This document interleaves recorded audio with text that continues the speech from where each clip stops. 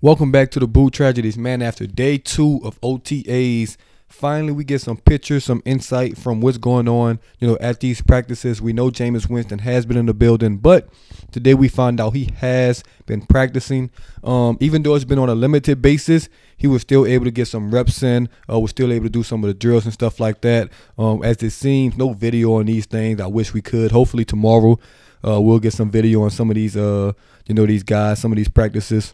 But still in all, man, this is a great sign in a recovery process, man, that knowing that Jameis Winston is already back out there, obviously, after tearing his ACL, man, that's a super, super big deal. Because I remember he tore his ACL, I believe it was the last day in October, October 31st or something like that, and he had the surgery in November, early November. Now being the middle of May, he's already out there. He's back at practice, even though it's on a limited basis, and he's doing things with the guys. And it's just always good to have your starting quarterback, on the field when OTAs start, when practice start. Even if he's not doing everything, it's still a good sign for him to be out there. And the recovery process seems like it's going great. Hopefully he'll be ready by week 1. All signs are pointing to that because, if he's out there in May, you have a couple more months before the season starts. So, man, it's just a good sign to see him out there. We have to realize, he was definitely the quarterback last year, but he didn't have chemistry with any of these guys. It's so many new faces in the building, offensive line guys. You have to get chemistry with that, man. But you have to think, he's probably not going to have Alvin Kamara, so now you have to get chemistry with another running back.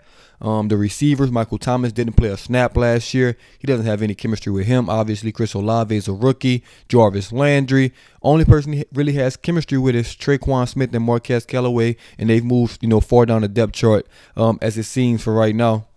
Also have Taysom Hill playing, full tight end role. It's going to have to get chemistry with him, at that position. So, man, it's going to be a lot of chemistry issues. I wouldn't say issues, chemistry things that the Saints need to work on. Guys getting on the same page, and that is just a good thing that he could be out there so they could get some things done, even though it probably won't be everything, but it's still a good thing, to get some of these reps in with some of these new guys, some of these guys that he's never worked with. And it's good for the coaching staff, man. Pete Carmichael, Dennis Allen can kind of get a look at some things with their number ones. So I'm excited, man. I'm super excited. I'm glad that he's out there. I wish they had videos coming out, man, of OTAs. Of course, like the Saints are the only team I've been watching. And just give us a little something, man. We're addicts.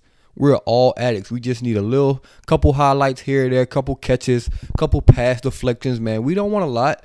We're not asking for 60 minutes of game film. The Saints, look, we just need a couple videos to hold us over for this first little session of OTAs. This session does end tomorrow. It's a 3-day session. Then they come back with another 3-day session. I have to look up those dates again to see when the next 3-day session will be. But, man, this first 3 days, hey, we got MT in the building. That's better than last year. Jameis Winston's out there. That's also a good sign. So, man, we'll see what's going on. Hopefully, like I said, they get us some video so we can watch some of these things. But, man, Jameis Winston is at practice. He is at OTAs. He is participating. That is the big news of OTAs for me, at least, because coming off the ACL, I know it just happens every year, the ACL injury, but it's still a major injury, man. I'm glad he's recovering well from it, and he deserves to have a full offseason, with him as quarterback 1, no Taysom breathing down his back. He knows he's the guy.